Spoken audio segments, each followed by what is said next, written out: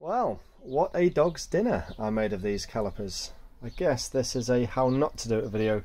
So I began by painting these in VHT silver, which looks absolutely fine.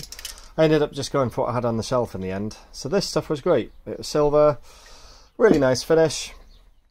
And then decided quite late at night, actually, do you know what? I don't want silver because then they're going to show behind the wheels too much, and I just want a really nice clean lines on the car. So I decided to root around in the garage, see if I had any VHT in black. I didn't, so I used some Hammerite smooth instead.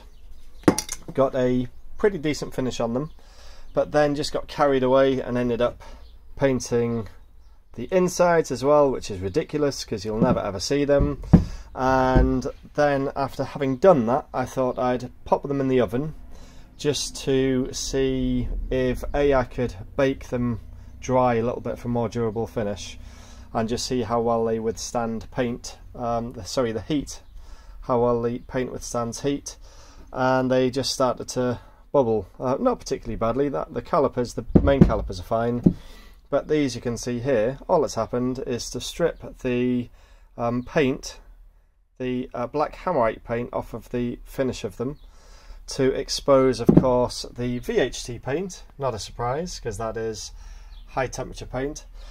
And yeah, just a bit of a mess. So now I'm just going to end up stripping them all the way back with some paint stripper, and maybe just have them blasted and just give them a light coat of black VHT instead. So yeah, a little bit of a waste of time, all of that. I should have just thought ahead a little bit, got some black VHT rather than being a little bit tight and just using what was on the shelves. I've got so many different paints here, and then realised, look, that all along I did have some black VHT paint as well.